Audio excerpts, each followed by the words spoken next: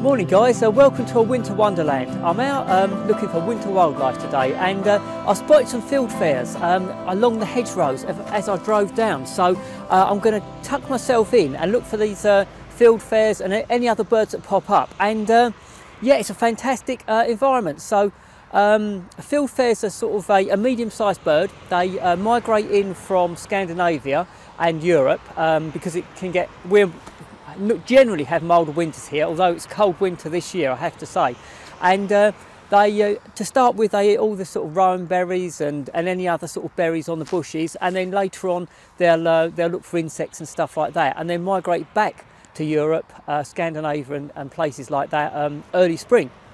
So winter is the time to find fieldfares, redwings, those sorts of birds, and occasionally we get a waxwings coming as well, but that's on a less regular basis. With waxwings you get an eruption every sort of few years, and you get loads and loads and loads of waxwings coming, but we haven't had that this year. But we always get fieldfares and you always get redwings.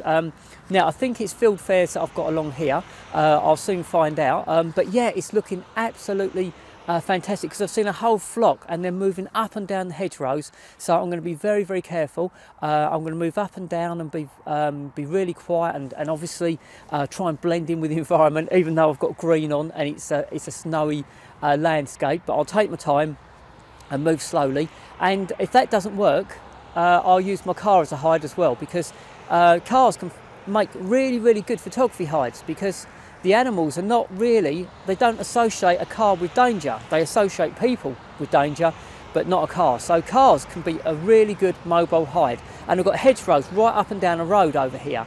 And excuse the noise of cars in the background, we've got a very busy major road just over that way. So it just goes to show you can find wildlife literally anywhere. It doesn't mind that there's a busy road over there, as long as there's food to eat and shelter, then it's fine. So yeah, what I'm going to do now is wander up and down and see what I can find. Now I'm on earlier I was on F4 because the light was really low. I've come up to F5.6 to give me slightly more depth of field. I'm on about 1,000th of a second, so that I can freeze any motion of those birds moving around. And because they're in the hedgerows and that at the moment, I've dropped a single point AF, so I can put one single point on the bird's head and hopefully get them in focus, because what I don't want is the AF picking up maybe some branches around the bird. So yeah, it's all good. I'm going to spend a good couple of hours, I reckon, up and down here and see if I can get some decent pictures of fieldfares. So and anything else that I might notice. So I'll speak to you soon, guys. Hi guys, I've just got some fieldfares. Now they're not that close, but there's two fieldfares in one of these bushes over here, one of this hedgerow, and they were eating berries, and it's like a really nice landscape shot of the fieldfares in the snow. So as I say, they're not that close, but that's not a problem, because it's created a really nice shot, and then they've just flown off. And I'm not going to follow them down because I don't want to disrupt their feeding habits, and it's hard enough to get food at this time of year anyway. But that's just some great shots in the bag already. Now the light's quite soft, which is a shame. I'd like some directional sunlight on to give a little sparkle in the eyes, a little catch light. But you know, I've got fieldfares in the snow in the winter, so that's great. And as I say, I'm on f5.6, 1,000th of a second, ISO 400, maybe 800, between 400 and 800 at the moment. So it's all good. I've got first fieldfare shots in the bag, winter wildlife going well. So I'll speak to you soon, guys.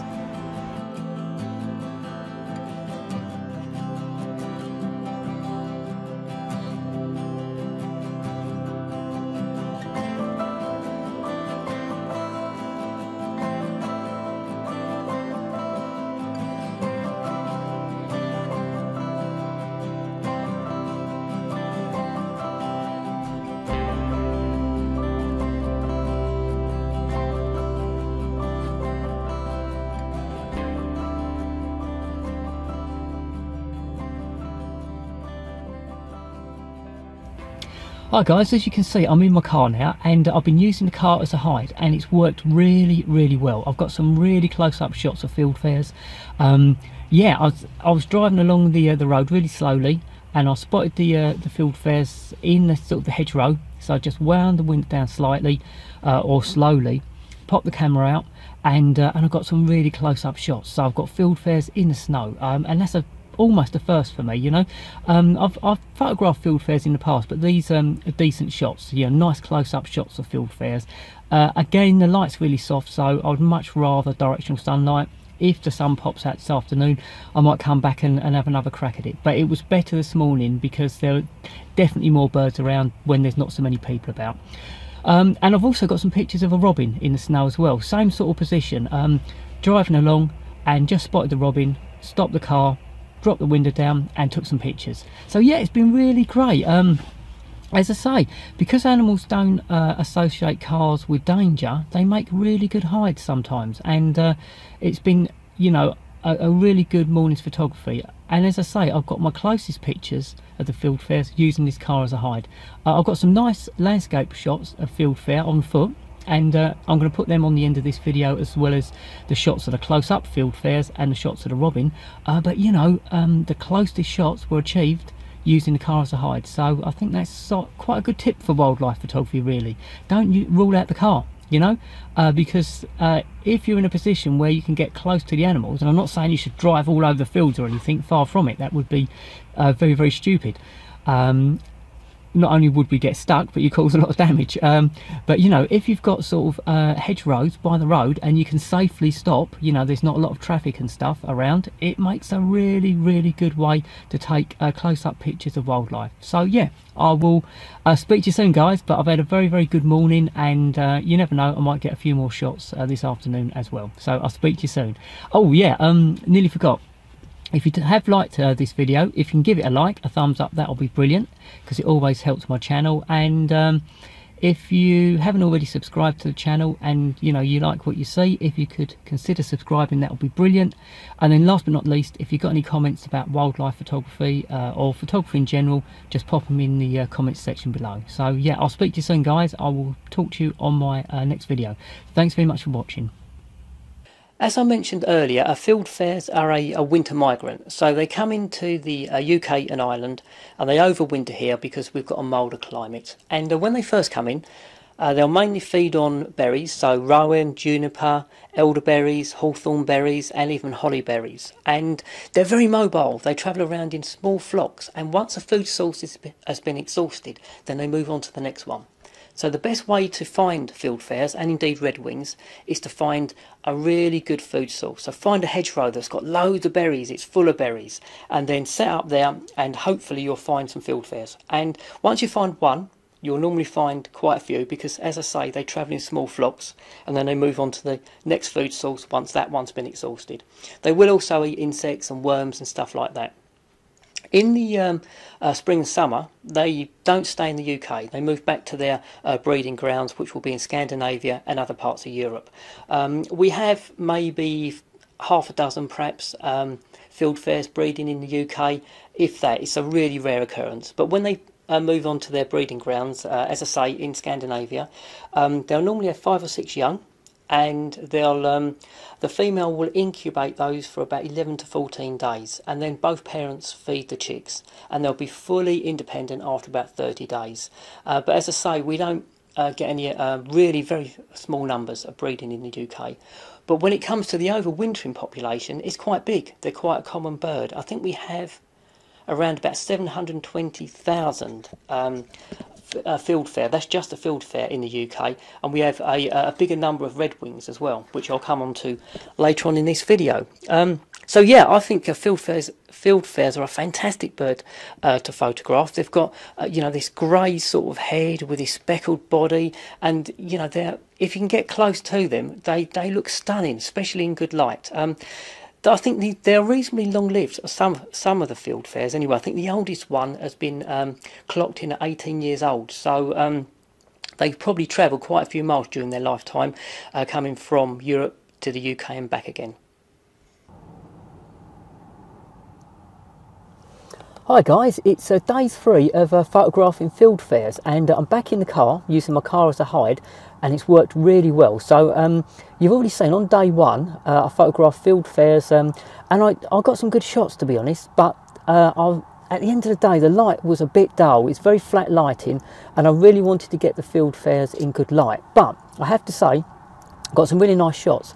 And then in the afternoon, because the fieldfares disappeared after a couple of hours and I didn't see them again. So in the afternoon, I went to a nature reserve, literally just down the road from where I was photographing the fieldfares. And I was walking around, it was freezing cold, quite dull, but you know, okay. I was probably the only person there, and I walked for at least an hour right to the back of the reserve, and I had an absolutely amazing wildlife experience. There was a barn owl, and it was ghosting across a winter landscape, so it was a snowy landscape. There's this barn owl was quartering the landscape looking for prey, and I got some pictures. Now it was reasonably distant, so it wasn't too close, but it was just absolutely fantastic. I had a marvellous wildlife experience, and as I say, the pictures are not super close, but that doesn't matter because I've got a barn owl backlit because the sun came out, ghosting over a winter landscape. So I was really, really pleased. And then yesterday I came out and I got some fantastic fieldfare pictures again, using the car as a hide. The light was better, it was still flat lighting, but it wasn't as dark and dull as it was the day before. So I'm really, really pleased with those pictures. And then what I've decided to do, because it's really sunny today, I thought I really want to get the fieldfares in good light, you know, really nice directional sunlight. And I've got a couple of shots at the moment, but there's less berries on these bushes now, so they're coming in nowhere near as often as they were on the first day or yesterday in actual fact. But I've got a few fieldfares in the bag. I'm going to wait for at least another 2 or 3 hours. So as they're not coming in so often, I'm just going to have to spend more time to get the shots. But what I've also got is a redwing. It came in, perched on a branch, and then came down and had a little hunt around on the ground. So I was hoping for fieldfare, and I've got a redwing as well, so it's all good. Now the thing is, with this type of photography, it's just about persistence. I'm having to be really, really patient because the fieldfares and the redwings, but certainly the fieldfares, are really, really nervous birds. And even though I'm in the car, if I move the lens a little bit too quickly, they're off. And if I wanted to move the car up and down to try and sort of change my, even if I drove really slowly to change my camera position, again, they would be off. So what I've done is picked an area where I've got a fairly wide view, both left and right, and then I can gently move my camera around and my lens around to sort of focus on the fieldfare when they come in. But it is difficult. They're really, really nervous birds. There's no way you can sort of walk up to them, so the car is a really good option for getting pictures. Now, not only am I using my 600mm lens today, I've also got the 1.4 converter on, so I can stay a fair distance away. So yeah, hopefully I'll get a few more pictures now, and I'll speak to you soon, guys. Just before I go, if you have enjoyed this video and you haven't already subscribed, if you can consider subscribing to my channel, that would be great. If you've got any comments, please put them in the comments section below. And obviously, if you can give this a like, that would be great. The little thumbs up would be brilliant. It helps my channel no end. Oh yeah, and if you do subscribe, press the bell notification, and then you'll be told when my next video is uploaded. So yeah, I'm having a really good time again today, but I'm having to be much more patient because the birds coming in are a lot more sporadic. So it's about patience and also taking real care and being really slow and careful when I'm actually taking the pictures. And again, because I'm using mirrorless body now, it's a lot quieter, which is also really good. So yeah, I'll speak to you soon, guys. Thanks for watching, and I'll speak to you on my next video. But what a cracking day again.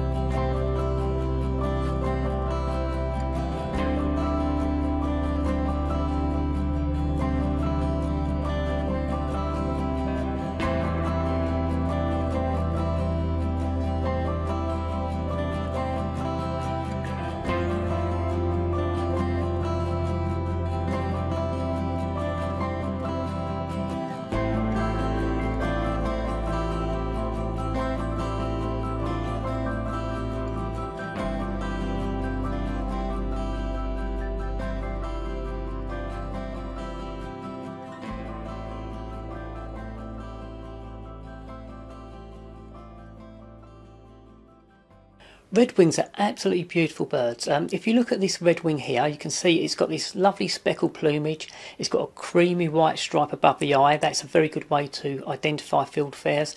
And if you can see it, and it's not always visible, they've got this patch of red underneath the wings and on the flanks, and on a picture coming up you'll see that patch of red, and in good light they just absolutely glow. Beautiful birds. They're the same as fieldfares in as much as they overwinter in the UK. There is a very tiny amount that sometimes breed, but it's so small numbers.